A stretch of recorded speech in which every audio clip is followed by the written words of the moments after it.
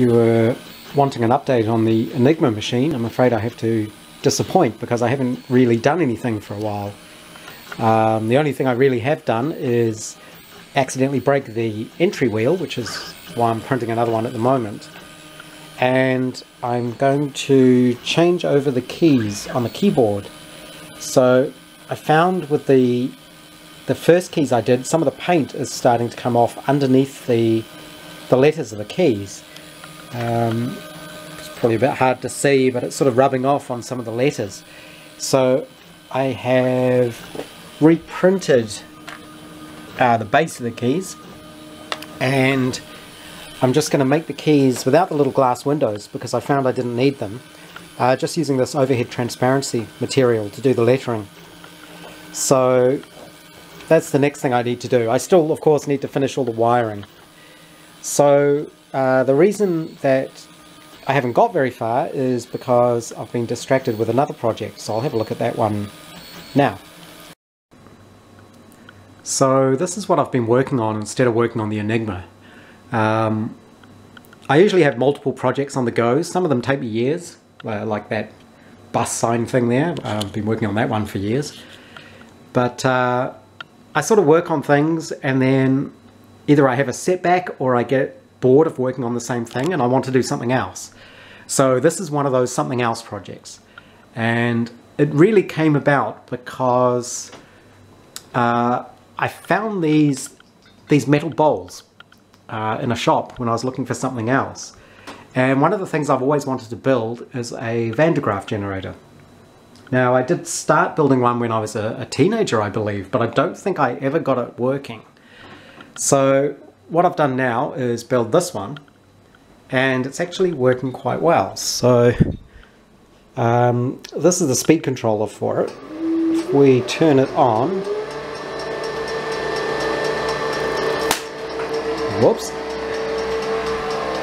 The sphere is 12 inches in diameter, and currently the small electrode is over 12 inches away, so the arc is jumping greater than the diameter of the sphere. If we turn the lights off, you might be able to see it.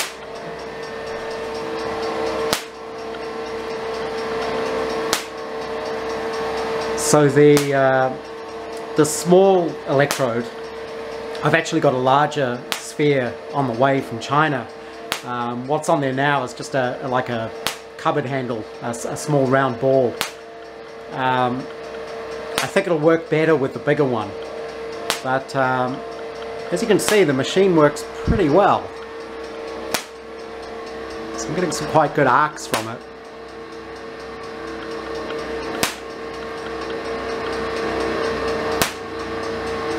If I move this a little bit closer,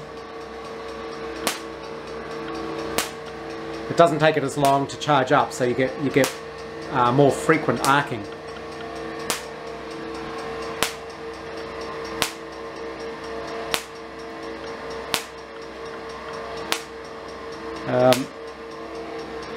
I don't know how close I can get without zapping the camera.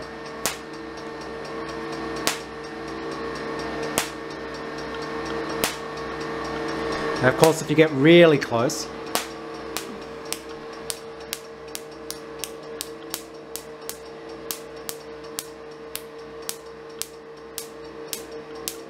it's probably about an inch away or so there.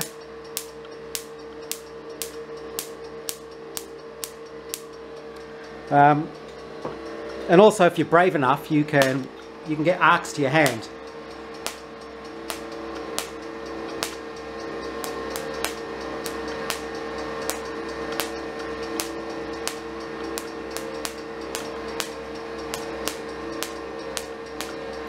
It tingles a bit. It doesn't actually hurt too badly.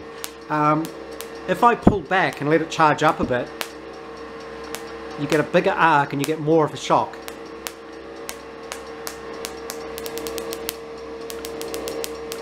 But yeah, it works pretty well. So what I'll do is I'll stop electrocuting myself and we'll have a look inside it. One thing to note is if I have the the small electrode too far away, the sphere starts losing too much charge before it can build up enough to actually arc across. I think the furthest I've got this to jump is about 400 millimeters. So you can see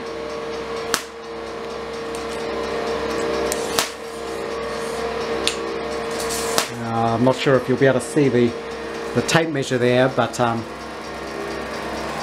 can see the distance there is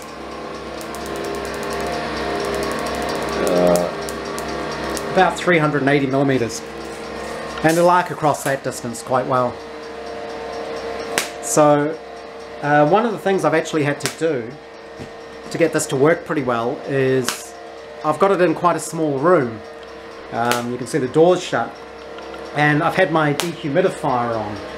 So at the moment the humidity is, what's that, about 48%. When I started it was 62%. So making the air drier helps a lot. Let's have a look at the insides of it. So this is inside the top of the machine. The domes are just metal bowls that I got, and originally they were flat on the bottom. So what I actually did is I heated them up red hot and then just hammered them round to get the spherical shape. Now most of the support for the machine is made out of this white plastic chopping board, and the rings and things of that were cut on using my router. Now if we look at the roller here, this is the top roller. So I've got the machine set up so that it's negatively charged on the top, and the belt I'm using is a latex belt. It's one of those exercise belts for yoga, I think they use them for. And the rollers are made out of PVC, but what I've actually done is, because the PVC pipe is straight-sided, parallel, I 3D printed little sleeves that actually slide onto it, and I think this is one of the first ones I did. These sleeves fit over the PVC pipe, and this gives me the crown, and the crown is important because that's what helps keep the belt centered. So if you've got a pulley like this and you want to keep the belt centered, you need a pulley with some crown to it. And this was my first attempt. I didn't know how much to put. That turns out to be too much. And what would happen is the belt would actually ride up and then flip over and fold up double. So this is the beauty, of course, of 3D printing. I was able to print up another version. This one is covered in tape because I was trying tape as one of the materials for the top roller. So this thing's very tall, so I need to stand on a little stool to be able to get up to it.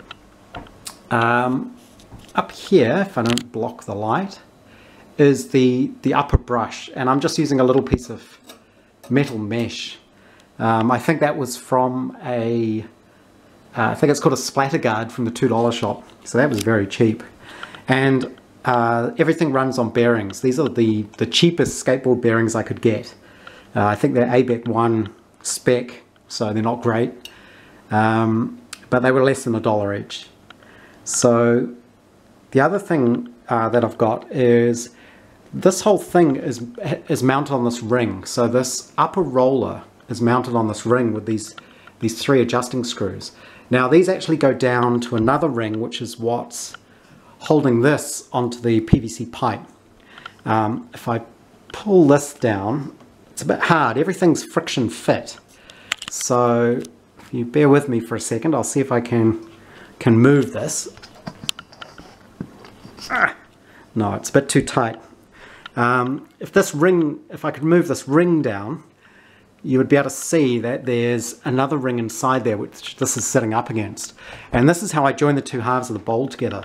I just leave a little lip and the top bowl just fits on top of it.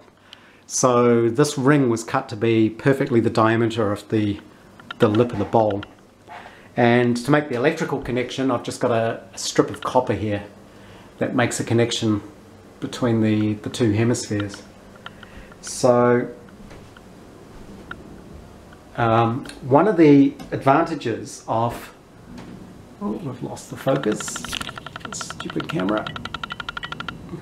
One of the advantages of mounting it on these three rings, these three threads, sorry, is by adjusting these, you can change the angle of this top roller. And that's important to make sure the belt tracks truly. So by adjusting these screws, I can change the angle of the belt to make sure it runs centrally. What I'll do is I'll remove the rings and we'll have a look at the details underneath and in the bottom. So if we look at the top of this now with the hemisphere removed, you can see how there's just a simple ring and then these three screws that join the lower ring to the upper ring and the ring holding the roller. So this is just basically sitting on top of there. It's just a friction fit, and the hole in this big disc is smaller than the tube, so it can't go any further down. So the other reason I did this is because the belts I'm using at the moment are quite stretchy. But I may want to experiment with other belts, in which case I need to adjust the tension on the belt. And by having this upper platform movable, by adjusting these nuts, I can tension the belt up.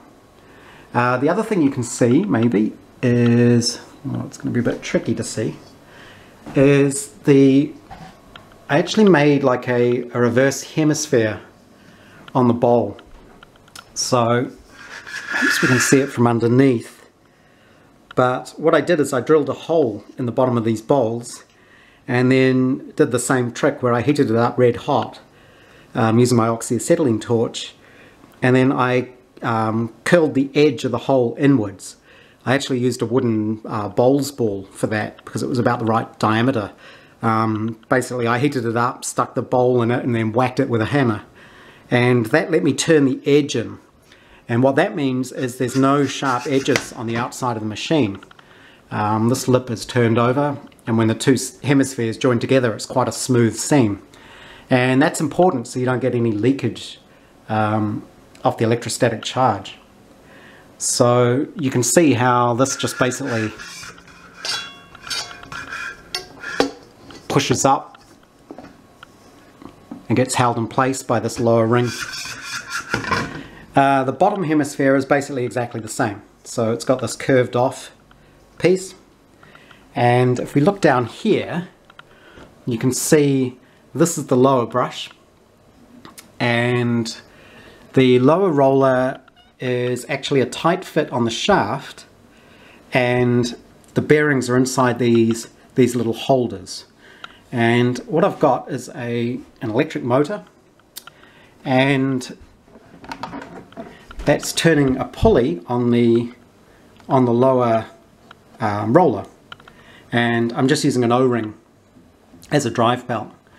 The ratio is 2:1, so that motor just has enough torque to turn it quite well. And the other thing you can see is how this PVC pipe just basically slides through another ring and sits into the bottom. So it's all very simple. It's quite a nice, easy sort of construction. The brushes are adjustable, so you can just loosen these screws and slide the brushes in and out. You want them to be as close as possible to the belt without touching it.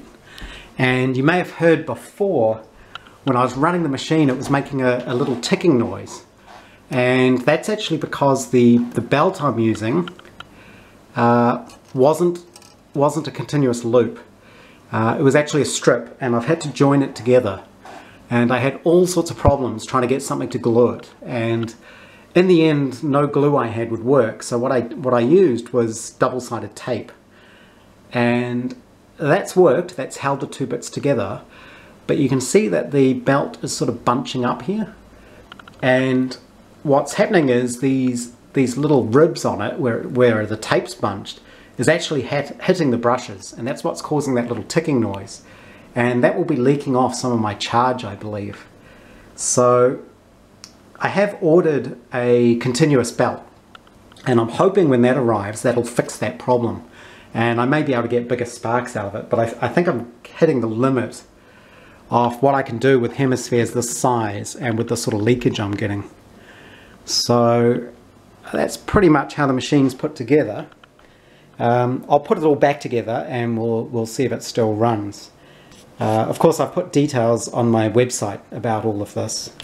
The other thing I've got here is a little speed controller, just to control the motor. And what I'm going to do is build a little control box, and that'll live underneath here. So the base of the machine is just wood. It's a piece of recycled oak I had, and it's sitting up on these big rubber blocks, big rubber feet. One thing I've noticed is that the power supply I'm using isn't actually earthed. So it's got an earth connection coming in, but there's no connection between the negative on the motor and the earth on the power supply. And I suspect I probably want this all to be at ground potential. And I need to experiment a bit because the machine's working very well without it. So it may not be necessary and it may not make any difference. I did try a few quick tests where I used a clip lead to clip to the bottom hemisphere, which connects to the bottom brush via this copper strip, and connecting that to an electrical earth ground, but it didn't seem to make any difference, so that may not be necessary.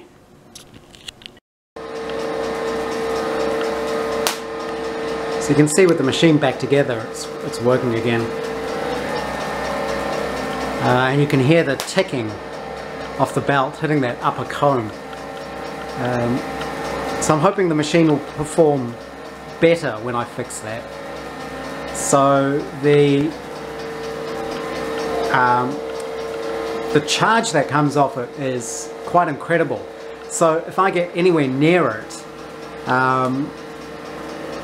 I can feel the hairs on my hand starting to stand up, and you can feel the wind coming off the machine, which is basically the flow of electrons. So you can hear it crackling and popping. If I get close enough, of course, I get zapped. So yeah, you can see that's quite a big arc there. So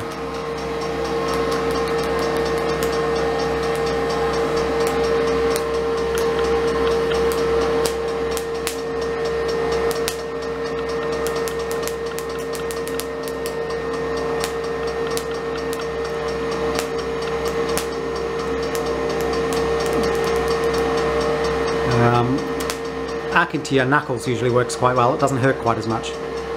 But yeah, it's quite a fun little machine, and I'm really pleased with how it's turned out and how it works. It looks very clean and it works very well.